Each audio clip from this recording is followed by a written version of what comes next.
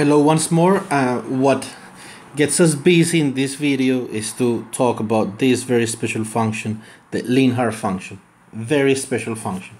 So if you are aware of maybe problems like the SD Hamiltonian with when you have one impurity on a continuum of electrons, or the random phase approximation, polarizability of a material medium. So then in all these cases you will have to deal with the Lindhard function, and then I think that this video will provide you the necessary means to understand what are the forms that you will encounter, why is it integrated in the way it's integrated, and oh, I mean, look, this form for the exchange correlation, where does it come from? So I just want to go through the very basic derivation of the Lindhard function to give you some tools of understanding what you see, for instance, in textbooks like Mahan, many particle physics. Okay, so then the very let me erase this reference here. So the very basic definition of the Lindhard function is the one that I'm just enclosing. So L of Q equal to 1 over the density of states evaluated at the Fermi energy, and this integral where you have the difference above in the numerator of the Fermi functions evaluated at different energies, and divided by the difference in energies at which the Fermi function is evaluated. So this is the definition for the Lindhard function. So now if we elaborate a little bit, so then we can split the integral here, and then it comes to look something like this, and then we can just rewrite the Lindhard function as it's enclosed here.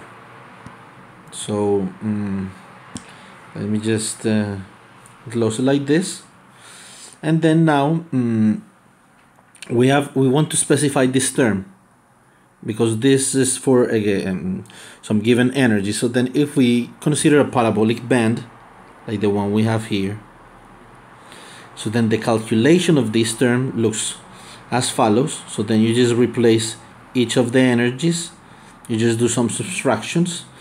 You have to keep into account, just keep in mind that these wave vectors act as vectors, so then you have to take into account the dot product here.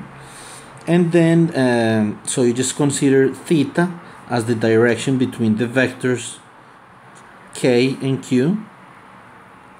That's what theta is, the one we have here. And then you end up at something like this. And then just to, let's say for generality, we just write the term that we're seeking for in terms of what we just found, which is 1 divided by h bar square kq, where k and q are the magnitudes of the wave vectors k and q, divided by m times this factor cosine theta plus q divided by 2k. This will become crucial from now on when we derive the basic form of the Lindhard function. So now that's specified, so we will specify a different term. So let's see. So what we specify here, it was 1 over e sub k plus q minus e sub k. Now we have to specify a little different term, which is e sub k minus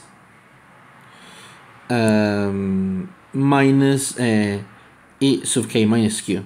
So then we just replace the same parabolic bands as we did for the previous case, and in a very, let's say, similar fashion, we arrive at this term here that I enclose. Now I have then two terms, the two terms that are showing up in the basic formula for the Lindhard function. So we just proceed to replace them, and then in the following form. So then we have specified these two terms. So then now we have to do something with the Lindhard function. So we just replace the two terms, and since we're integrating over all the k space, so then we have a triple integration here. We use the spherical coordinates since we have the direction between q and k. So we should do these spherical coordinates, we have the spherical coordinates Jacobian here.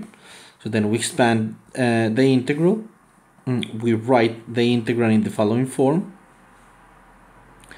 And what we do is just let me see that you have that I think I didn't explain a step here. So here, what I do between this step and this step is that I change coordinates. So for instance, here I just leave the stuff that is here, but here I take in the second term I take k plus q. I take it to k. So I do this change of variable. That means that k just goes to k minus q. Okay, I forgot to mention this, and this is a clue step. This is something that you will see a lot when you deal with impurities. This is always done, just this very basic change of coordinates. So now that I have just reviewed this, so when we evaluate the integral, so then we proceed as follows. So we take what can be taken outside the integrand, and then we write it in this form. Now we write the integral with respect to phi. This is of course 2 pi here. Okay. We write the integral with respect to k here, and with respect to theta here, which is the first integral we're going to perform. So then now that we have integrated with respect to phi here, we have to focus first on this integral with respect to theta. Okay. Now up to this point we cannot do so much if we don't specify what is the Fermi function. And then the Fermi function depends on temperature. So for 0 temperature, what you have is that this is the Fermi function if the chemical potential is 0, and for finite temperature, this function, let me do it in red, starts smearing out like this. See? So then you can see that if I have the temperature pretty much, this is for T different than 0, but if I have the temperature really close to 0, so in the limit of T tending to 0, this is pretty easy to integrate. So because this is just constant for values of energy less than 0, and it's 0 for values of energy greater than 0. Okay, so then that's what we're going to do. So then we're just going to say that in the limit of T equal to 0, the Fermi-Dirac distribution is equal to 1 for values of energy below the Fermi level that I just, in the last illustration I took EF equal to 0, and as such we may proceed as follows. So then that condition is just done by replacing the Fermi function equal to 1, and the integration in the k vector goes from 0 to k Fermi. So then that's what we have to do. Okay, and this is where we meet the condition of 0 temperature here.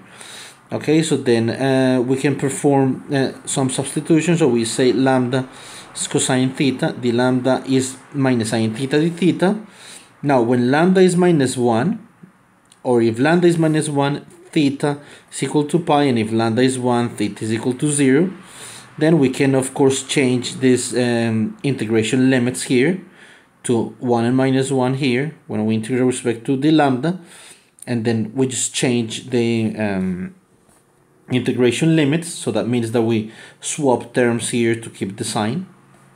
Okay, and we arrive at this very expression that you have here. Moreover, we can expand after we evaluate the integration limits for lambda. So we end up of this with this term here, and when we do just some little algebra here, reminding that the logarithm of a divided by b is equal to logarithm of a minus logarithm of b, and if it's a multiplication, then that's a plus. Okay, so then we just use that property here and then we end up with this expression. Replacing for the density of states of the free electron gas, then we end up at this other expression. Now, a suitable factorization in the argument of the logarithm of the above expression transform L's of Q into the following expression. Now, up to here, we're almost done. We're almost there with the Lindhard function. Okay, so then, but we have to just work a little bit with this integration with respect to K here. Okay, so then we're just left with this term. So the above integral can be evaluated using integration by parts. Now, what are the substitutions that I have to make? So let's take du equal to this k times this dk, as we can see here. Then u is equal to 1/2 k squared, and then let's say that v is equal to this logarithm. Okay, so dv can be calculated as it's shown here to give this expression. Okay, let me just erase this here. Like this, we enclose dv dk. So of course then dv is equal to minus q dk divided by k squared minus q squared divided by 4, which we will see, I guess, in the next page. And then when we replace this, the integral, just remember this formula for integration by parts, becomes this. We just perform, we just evaluate the limits in the first term and we get this. Now we have to carry out this throughout the calculation because we're dealing with the second part of the integral. So then this is what we're doing. We just, to make it easier, we just add and subtract the same quantity here upstairs. We split that integral into the two integrals that can be easily calculated, and then we proceed in the following way. We keep on going with this term here. This term here goes from one of the integrals, and now we have to integrate this with using a method that's called partial fractions here. Then we can, after we use partial fractions, these two integrals are just some easy integrals to do. So then we just have to determine a and b as it is done here. This is to determine a and b. And when we determine a and b, then we're just ready to go. So we keep on going with this term, as I said. But now that we determine a and b for the partial fraction expansion, so then we can calculate these two integrals here, which give these two logarithms. And then after just replacing the limits and evaluating the limits of this operation, so then we are left with this term here, and we finally arrived at this integral, which is not complicated, but it can be long. I'm just trying to show all the steps. So then we arrive at this result for the integral, and of course so we can write the Lindhard function more or less in this form. This is one way of the Lindhard function that, I mean, we can say that we're done with the calculation. So, but what we're going to do we're going to say that this Fermi energy is equal to this parabolic form. Okay, so we replace the Fermi energy here. We keep on going with all the Fermi wave vectors.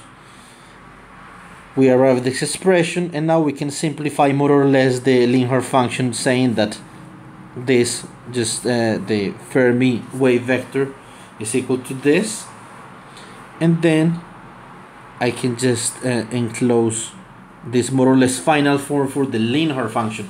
This is not the way you're going to find the Lindhard function in books. So then I will go a little bit farther. If you elaborate here, just as I can show you here, then by making this substitution, this expression that we have here will turn into this. And this is the Lindhard function that you will find in books. For instance, if you go and surf in chapter 5 of Gerald Mahan book. Chapter 5, Gerald Mahan. The book is called, I have it here, the book is called Many Particle Physics. Many Particle Physics. So in chapter 5 you will encounter this Lindhard function everywhere. So I just wanted to provide, let's say, some intuition for how to arrive at the forms of the Lindhard function that you will encounter in these textbooks. There are some useful limits of the Lindhard functions that you can evaluate as well. So for instance, you can calculate what happens when q tends to 0, okay? When q tends to 0, x tends to 0, and then you can see through this calculation that the limit is equal to 1. And in the same way, you can of course see what happens when q tends to twice the Fermi wave vector, which means that x tends to 1, and the limit is equal to a half. And this is just the calculation. It's a bit long, but it's a step by step, so I'm very sure that you will be able to follow this calculation through all its steps and just arrive at this answer here. So then let me see. Yes, I think that's all for the Lindhard function. I hope this is going to be useful for you, just trying to provide full details of what we encounter in condensed matter. And if you have any suggestions for topics, for content that you would like to see in the channel, just please just drop a message in the comments. And if you like the video, just like it, and if you like the channel, subscribe. Thank you very much.